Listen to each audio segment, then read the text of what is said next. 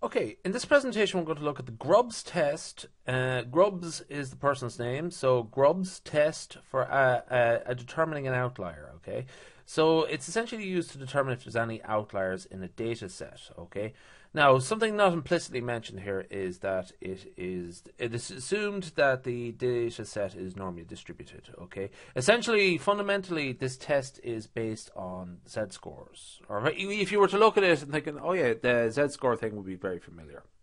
So anyway, there's no agreed formal definition from an outlier, but essentially what we're going to do here is just remark that if a value is unusually distant from the rest, we'll call it an outlier. For the sake of clarity, actually, I think my own personal opinion is that if you don't call anything an outlier, you call it a Grubbs outlier or a box plot outlier, just to identify that it was a mechanism that detected it as an outlier from a mathematical point of view, whereas you're not making a sort of judgment call as to the cause or the true nature of why it is different from the rest, okay? Just to sort of like highlight it as though what the mechanism of detection, okay?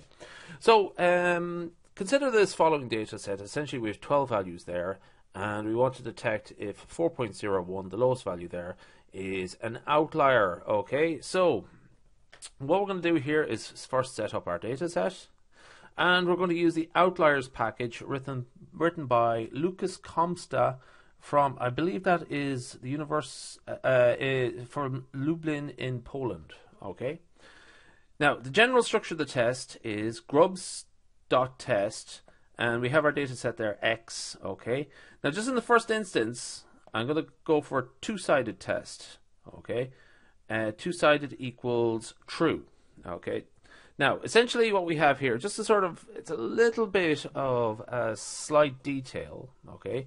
Remember I said that this test is based on z-scores, so essentially it works in the same way that the upper and lower value are essentially z-scores, okay? Or something like that. So and like with the ones with those inference tests, those hypothesis tests, we have 1 and 2 sample tests, okay, or one tail and 2 tail tests.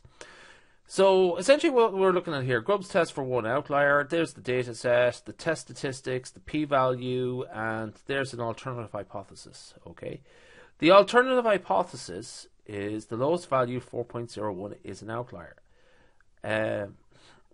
It's not explicitly stated here, but the null hypothesis in this case is that there are no outliers in the data set. Okay? H0, no outliers. H1, the alternative hypothesis, lowest value is an outlier. Just to sort of be a little bit like to sort of make sure there's a distinction between that two-tailed test and this test. Okay? So we have something similar here. You might notice that the p-value is slightly different, and this is a one-tail test. Now, a little bit hard to get your head around this. Now, the alternative hypothesis stays the same, but the null hypothesis is a bit more specifically specified. In the null hypothesis here, you sort of say that the lowest value is not an outlier. It's more specific about the lowest value. The lowest value is not an outlier, whereas the alternative hypothesis is that it is an outlier. Okay, so that is the point of that. Now, that's the difference between one-tailed tests and two-tailed tests. Now, there's a couple of other types here. So I just take the very basic type, which was the 1 and 2-tailed test. But there's actually a couple of other types here. There's a type 10, and this is a test for one outlier. That's actually the default. Okay. Okay. And what we could do actually is there's another argument that you could do,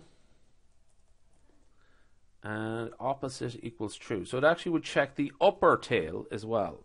So it automatically detects the outlier, but if you want to go to the other end, for the sake of completion, for argument's sake, you can also specify opposite equals true. So we just go to the end of the data set opposite to what gets detected automatically. Okay, sort of like the p-value there is 1, so there's no way that's an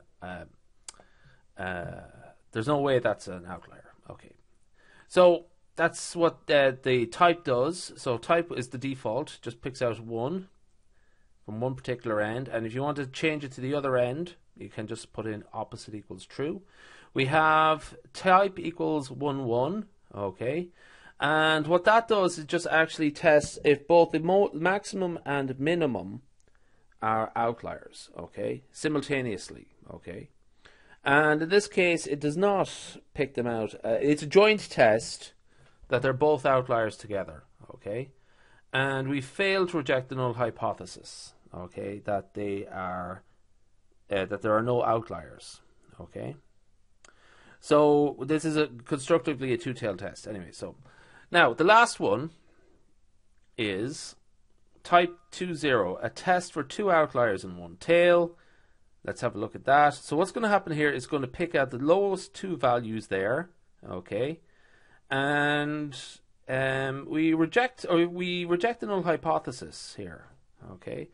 Now remember, it's a one-tailed procedure here, so we're comparing this to 5%, 0.05. So we're going to reject the null hypothesis, and according to this test, both the lowest pair of values can be treated as outliers together as a pair, okay.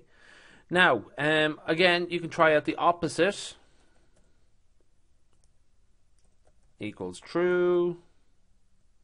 Now, there we go. It's like 8.49, 8.88 are the outliers. P-value 0.912. Failed to reject the null hypothesis. They are not outliers. Or, well, not enough evidence to say they were outliers. Okay? So, let's just actually do this. Two-tailed equals true. Again, what we're doing here is just slightly changing. Two-tailed equals, what did I do there? Two-sided, sorry.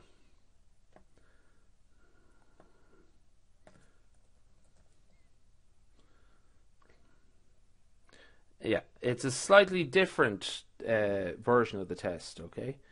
So in this case, we fail to reject the null hypothesis. We get a large p-value. And in this case, there's no outliers versus, that's the null hypothesis. There are no outliers for here. And in this case, you're actually explicitly stating that the null hypothesis here is that these specific values are the outliers, okay? So, no, that's just actually, it can be a little bit confusing, and that's actually part of the problem with outlier tests.